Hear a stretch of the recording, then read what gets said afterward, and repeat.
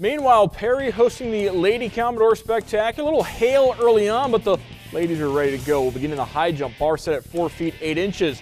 Waynesville Goshen's Caitlin Hines clears that. She would finish in second place behind Ada's Carly Marshall. Marshall clears 4.8. She would take it at 4 feet 10 inches. Discus now, Perry's Nautica Crockett, 64 feet 4 inches. She would finish in 10th place.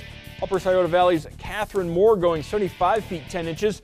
6th place for Moore. Ada's Grace Nelson wins the discus. To the track now, 100-meter dash.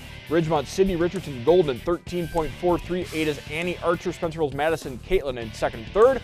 The 800 sprint medley, a relay you see oftentimes in these early season events. USV wins, Megan Carey anchoring, Ada and Spencerville going second and third. Distance event now, 1600s. And it's Ridgemont's Faith Jenkins taking first.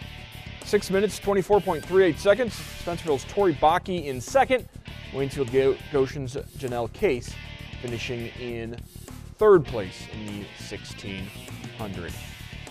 4x100 relay. Waynesville Goshen taking first. Emily McKinnon, the anchor, 55.41 seconds. Bearcats Ada second and third. 400 meters, and it's Sydney Richardson, the Golden Gopher, golden again. Time of 1 minute, 8.33 seconds. Ada's Anna Archie in second, Spencerville City Schaefer third. Finally, 300-meter hurdles.